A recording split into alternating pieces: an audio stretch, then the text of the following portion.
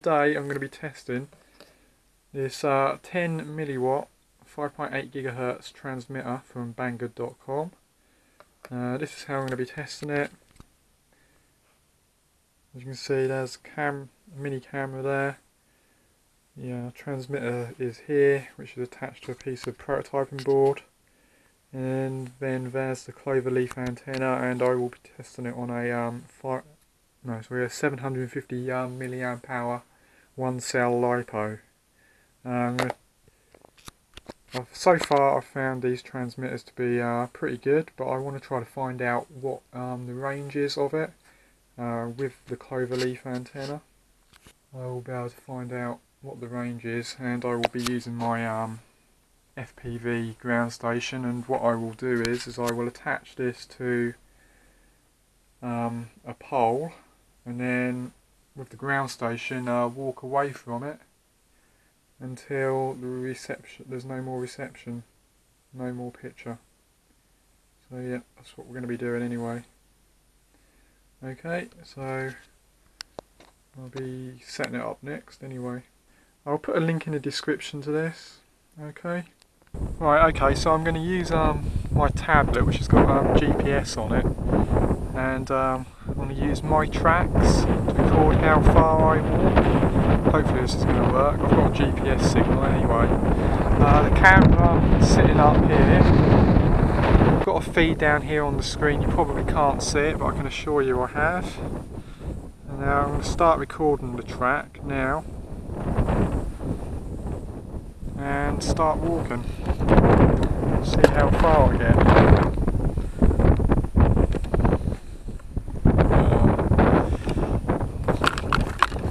Got a good signal anyway.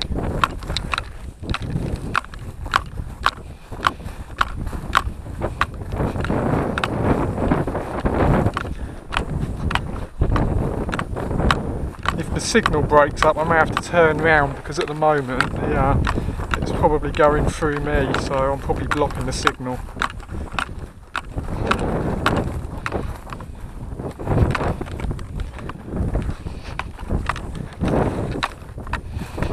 Still got a good signal. Must be about 100 feet away probably.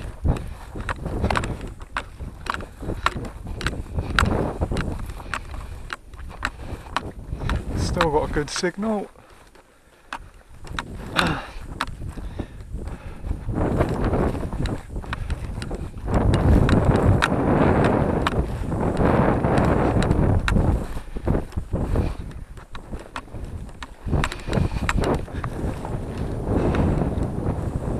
Must be probably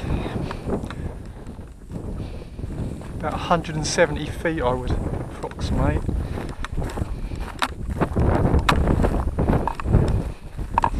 Signal's still good.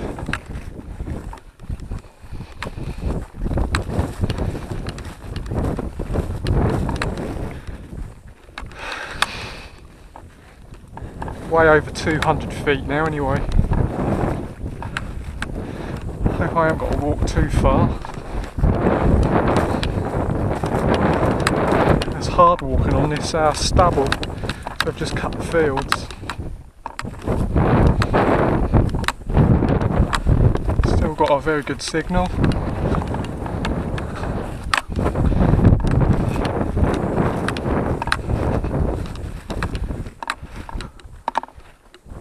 We're that far away now. Must be 300 feet easily, if not more. But I'll be able to find out properly when I get back and check the GPS.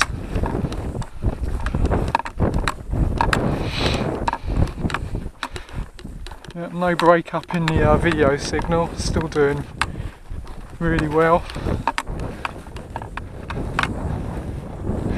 Quite a way now from it.